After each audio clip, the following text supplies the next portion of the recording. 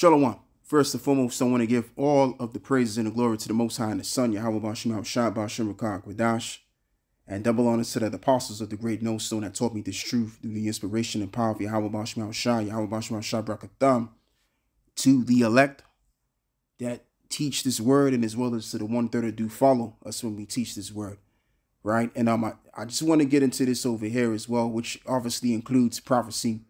You know, from time to time we speak about the underground bunkers and Mark Zuckerberg, which is the chief executive of Facebook, which is also known as Meta.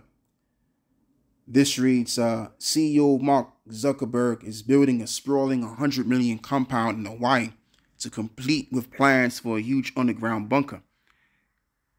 A Wired investigation reveals the true scale of the project and its impact on the local community. Off the 2 lanes highway that winds along the northeast side of the Hawaiian island of Kauai, on the quiet stretch of ranchland between the tourist hubs of Kappa and Hanalei, is an enormous secret construction project underway. A 6-foot wall blocks the view from a nearby road fronting the project, where cars slow to try to catch a glimpse of what's behind it.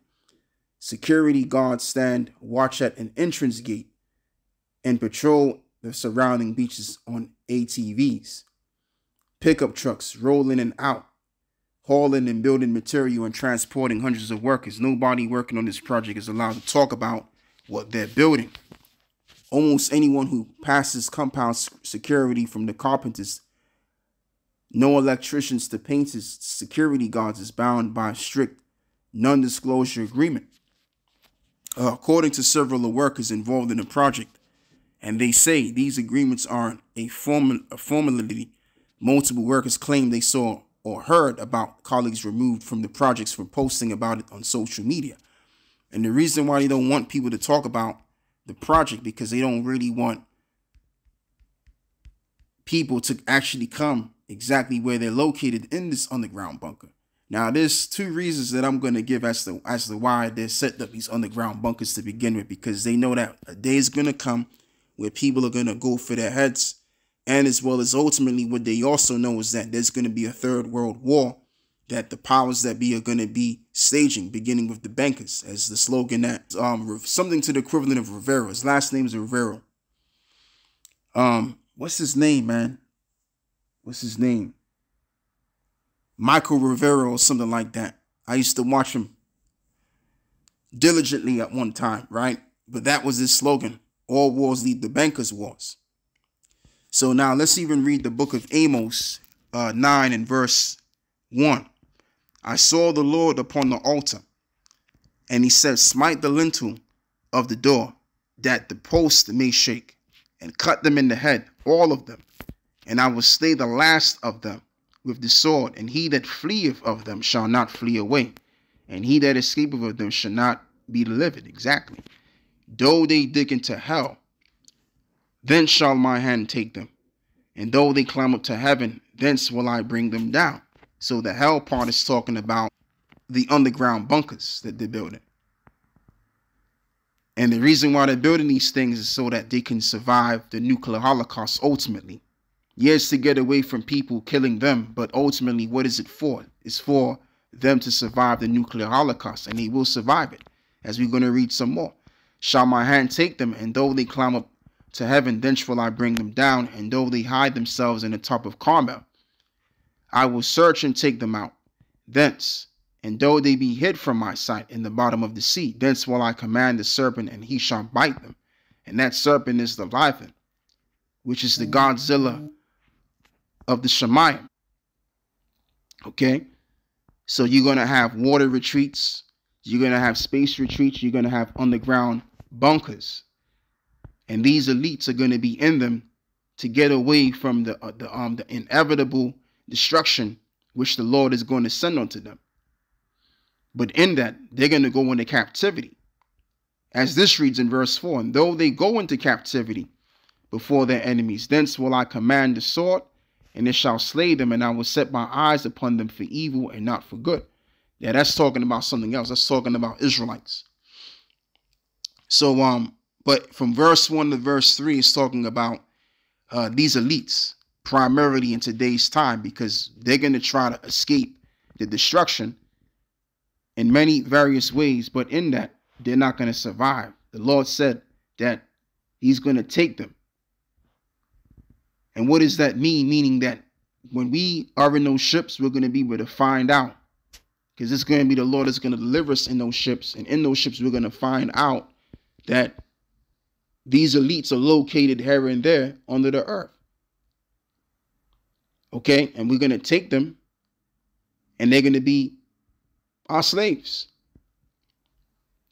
Okay, this is Psalms 56 and verse 7. Shall they escape by iniquity, and thine anger cast down the people of the Lord? No. The scripture says that the Lord will not at all acquit the wicked. So whatever the wicked has done, they're going to get paid for the things that they have done. That's in Galatians 6 and 7. That's in the book of, I believe, the book of Colossians 3 and 25.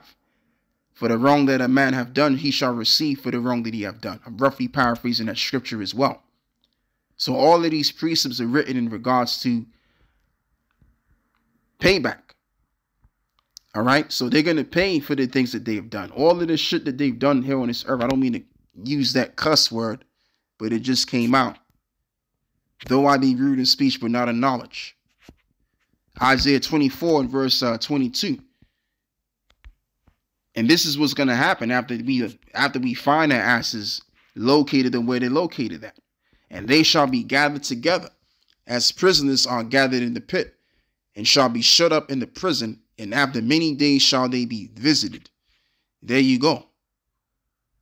So that's going to be where the bus is going to stop for these people. They're going to go right into slavery. And that's why they're setting up these bunkers. That's the ultimate reason. Now, in their intention,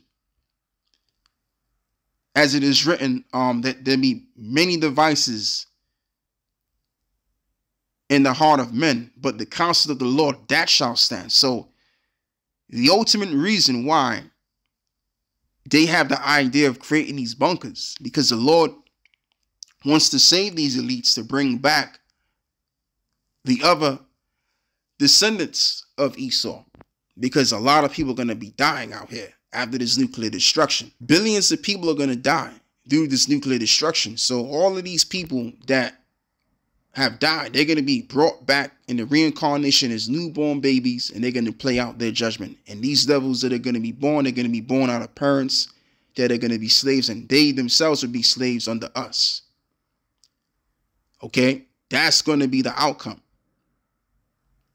Just like how we were born as slaves when we came out of our mother's womb, throughout the process of time, as Esau's been ruling over us, it's going to be the same for them. They're going to be born in a caste system which will be very low, and as it reads, that what they're going to be put into pits. Okay, that's going to be their abode. You see, in slavery that we underwent, they actually housed us. But we're not going to house these people. They're going to be put into pits. Okay, let me read it again. And they shall be gathered together as prisoners are gathered in the pit, and shall be shut up in the prison. And after many days shall they be visited. So that pit is going to be their prison. Okay, so there you go.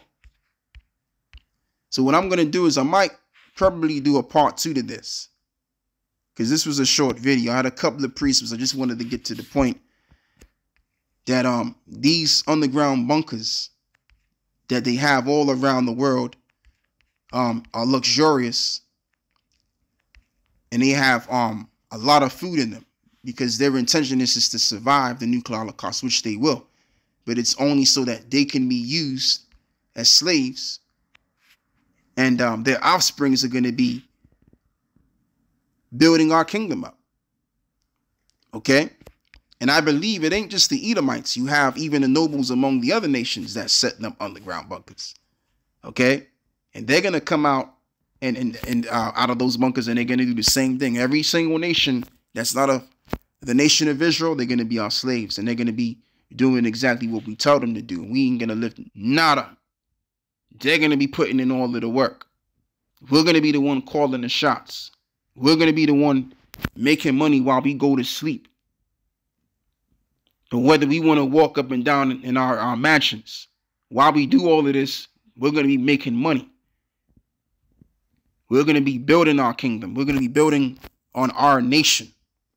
Okay, whether financially or whether equitably, we're going to be building ourselves up.